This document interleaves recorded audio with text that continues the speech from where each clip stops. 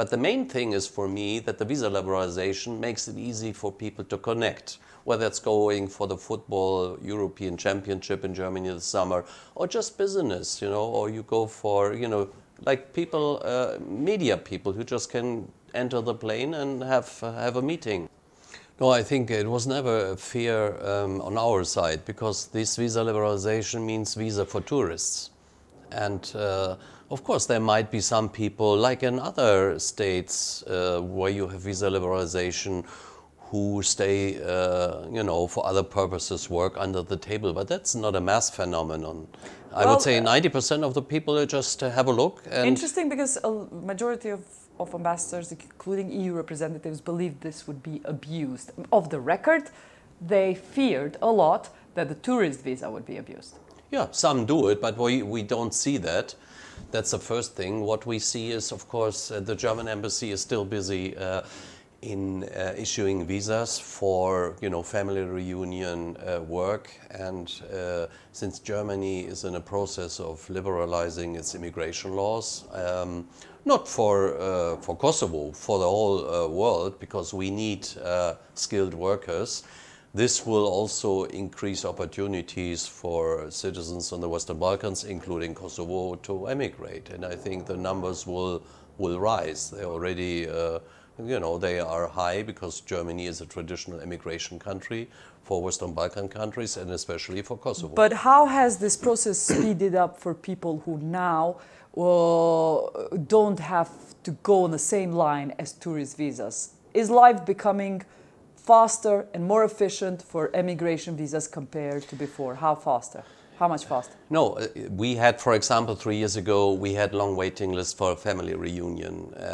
We also increased our personnel, so the waiting times have decreased a lot. To what? Roughly? Huh? Roughly? I mean, it was 18 months 3 years ago for a scheduled appointment. Now it's very short. I mean, it's a matter of weeks.